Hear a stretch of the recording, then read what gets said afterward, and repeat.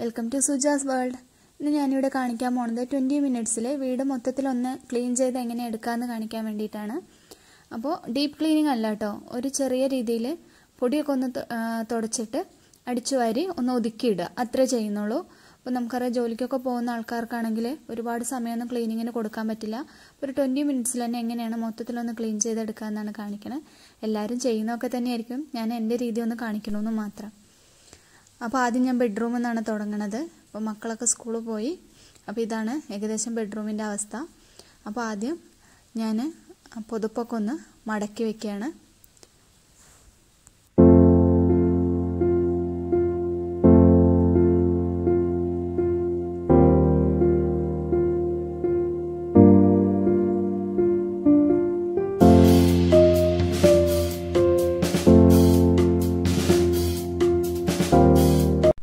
അതിനുശേഷം ഞാൻ മൈക്രോ ഫൈബറിൻ്റെ ഒരു ഡസ്റ്റർ വെച്ചിട്ട് ജനലിലൂടെയൊക്കെയുള്ള പൊടികളും അതുപോലെ ടേബിള്, ഡ്രസ്സിംഗ് ടേബിൾ, അതിലത്തെയൊക്കെ പൊടികളൊന്ന് തട്ടിക്കൊടുക്കുകയാണ്.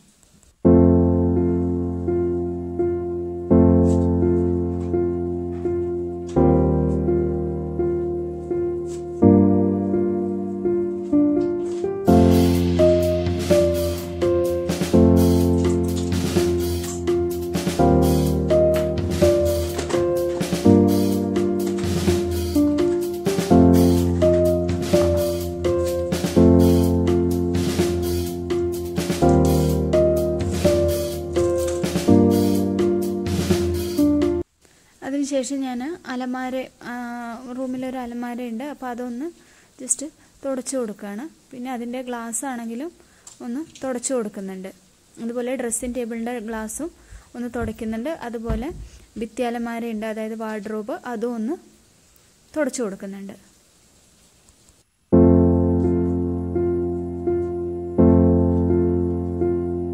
പിന്നെ ബെഡൊക്കെ ഒന്ന് അറേഞ്ച് ചെയ്ത് ബെഡ്ഷീറ്റൊക്കെ ഒന്ന് നേരെ വെച്ചു. ഞാൻ ഇന്ന് ബെഡ്ഷീറ്റ് മാറ്റുന്നില്ല, അപ്പോൾ ഒന്ന് നേരെ വെച്ചിട്ട് ബെഡൊക്കെ ഒന്ന് അറേഞ്ച് ചെയ്തതാണ്. എന്നിട്ട് അറ്റ് ലാസ്റ്റ് നമ്മൾ എന്ത് ചെയ്യാണ്, ബെഡ്റൂമിലെ ലാസ്റ്റ് ക്ലീനിങ് നമ്മളൊന്ന് അടിച്ചു വാരി.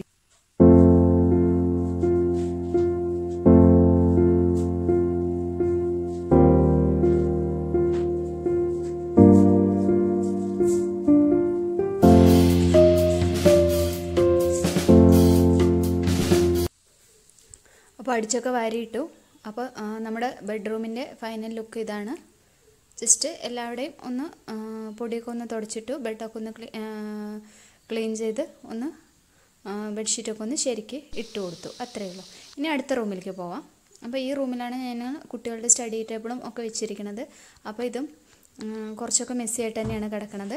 അപ്പോൾ നമുക്ക് ഇതൊന്ന് നോക്കാം.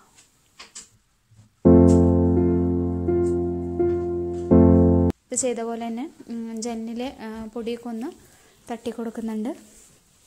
ഈ മൈക്രോ ഫൈബറിൻ്റെ ഡസ്റ്റർ അടിപൊളിയാണ് കേട്ടോ, ജനലൊക്കെ തുടയ്ക്കാനും ഒക്കെ പൊടിയൊക്കെ നന്നായിട്ട് പോകും. നിങ്ങളൊന്ന് ട്രൈ ചെയ്ത് നോക്ക്, ചിലപ്പോൾ യൂസ് ചെയ്യുന്നവരായിരിക്കും, അറിയാലോ. പിന്നെ നമ്മുടെ കുട്ടികളുടെ സ്റ്റഡി ടേബിൾ ഒന്ന് ഒതുക്കി വയ്ക്കുകയാണ്. ബുക്കുകളൊക്കെ അവർ കൊണ്ടുപോയതിന് ശേഷമുള്ള ബുക്കുകളൊക്കെ ഒന്ന് ഒതുക്കി വയ്ക്കുകയാണ്. അതിനുശേഷം ബെഡ്ഷീറ്റൊക്കെ ഒന്ന് നേരെ വിരിച്ചിടണം, പിന്നെ ഒന്ന് അടിച്ചു വാരിയിടണം, അത്രയേ ഉള്ളൂ.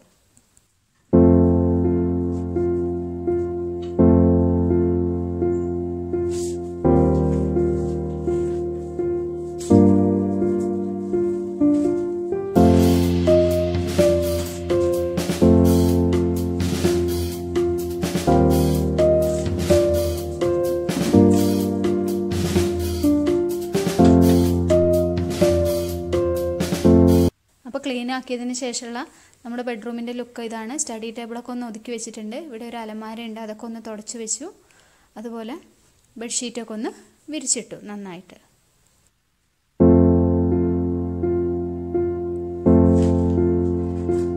ഇനി നമ്മൾ ഡൈനിങ് റൂമാണ് ക്ലീൻ ചെയ്യണത്. ഡൈനിങ് ടേബിളിൻ്റെ മുകളിൽ 1-2 ബുക്കൊക്കെ ഉണ്ടായിരുന്നു, അതൊക്കെ എടുത്ത് വെച്ചു. അതിനുശേഷം ഡൈനിങ് ടേബിളൊന്ന് തുടച്ചിട്ടു. മൈക്രോ ഫൈബറിൻ്റെ ആ ഒരു ഡസ്റ്റർ വെച്ചിട്ട് തന്നെയാണ് കേട്ടോ തുടച്ചിടുന്നത്. അപ്പോൾ പാടൊന്നും അങ്ങനെ വീഴില്ല, ഗ്ലാസ്സിലൊക്കെ ആണെങ്കിലും. അതുപോലെ വാഷ് ബേസിൻ്റെ അവിടുത്തെ ആ കണ്ണാടി ഒന്ന് തുടച്ചിട്ടു. അതുപോലെ വാഷ് ബേസിൻ ചെറുതായിട്ടൊന്ന് കഴുകി വിട്ടു.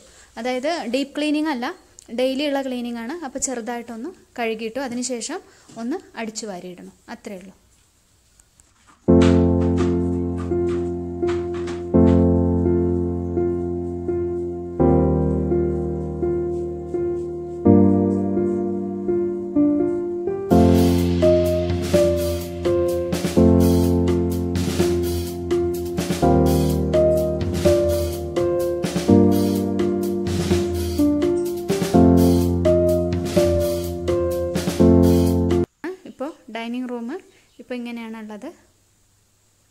ഓരോ റൂമിലും ഒരു 3-4 അല്ലെങ്കിൽ മാക്സിമം 5 മിനിറ്റ് എടുക്കാവൂ കേട്ടോ. നമ്മൾ ലിവിങ് റൂം ഒന്ന് ക്ലീൻ ചെയ്യാം.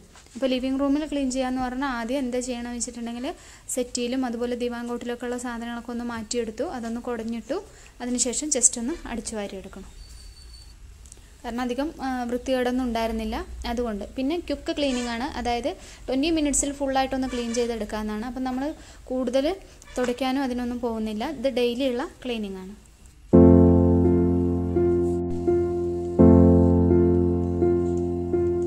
അപ്പോൾ ലിവിങ് റൂം ഇങ്ങനെയാണ് ക്ലീൻ ചെയ്തതിന് ശേഷം.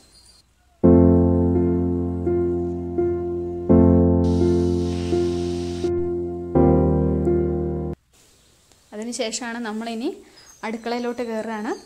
അടുക്കളയിൽ ബ്രേക്ക്ഫാസ്റ്റിന് ശേഷമുള്ള പാത്രങ്ങളൊക്കെ കുറച്ച് കഴുകാനൊക്കെ ഉണ്ട്. അപ്പോൾ ഞാൻ എന്ത് ചെയ്യുക ഫസ്റ്റ് എന്ന് പറഞ്ഞാൽ കൗണ്ടർ ടോപ്പൊക്കെ ഒന്ന് തുടച്ച് താഴേക്ക് കൗണ്ടർ ടോപ്പിലുള്ള വേസ്റ്റും കാര്യങ്ങളൊക്കെ ഒന്ന് തുടച്ച് കളഞ്ഞിട്ട് അതിനുശേഷം ഞാൻ പാത്രങ്ങൾ കഴുകിയതിന് ശേഷമാണ് ഞാൻ അടിച്ചു വരാൻ പോണത്. അപ്പോൾ പാത്രങ്ങളൊക്കെ ഒന്ന് കഴുകിയെടുക്കാം.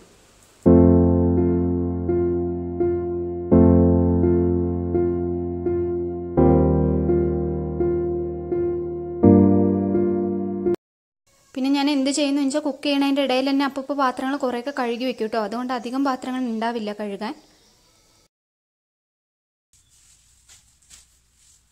അപ്പോൾ പാത്രങ്ങളെല്ലാം കഴുകി ഞാൻ തുടച്ച് കബോർഡിൻ്റെ ഉള്ളിലേക്ക് കയറ്റി വെച്ചിട്ടുണ്ട്.